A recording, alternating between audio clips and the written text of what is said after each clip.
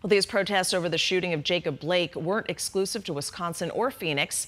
It's sending shockwaves across the sports world as well. Pro basketball, baseball, and soccer teams all refusing to play their scheduled games in protest of racial injustice. Team 12's Cameron Cox has the latest.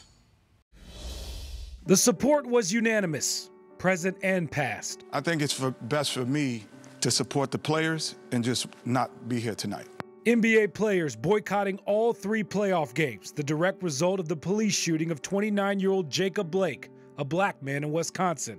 Players and coaches have been very vocal on this issue. Today, a unified statement. Basketball is a game. This is real life. Despite the overwhelming plea for change, there has been no action.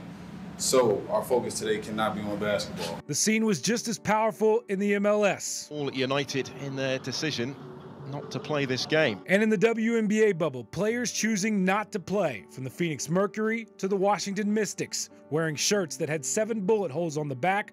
Blake was shot 7 times in the back. I think the most difficult part is to see, like, people still don't care.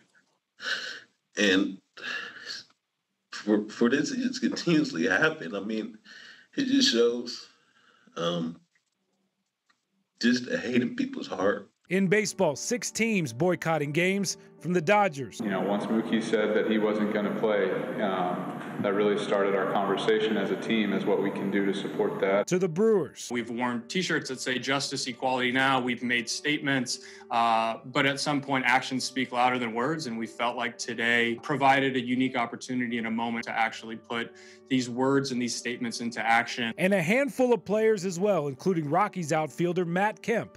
The D-backs and Rockies choosing to play, but they stand with those choosing not to. Obviously, they have a fantastic reason, and I fully support their reasoning for postponing and stepping out of the situation tonight.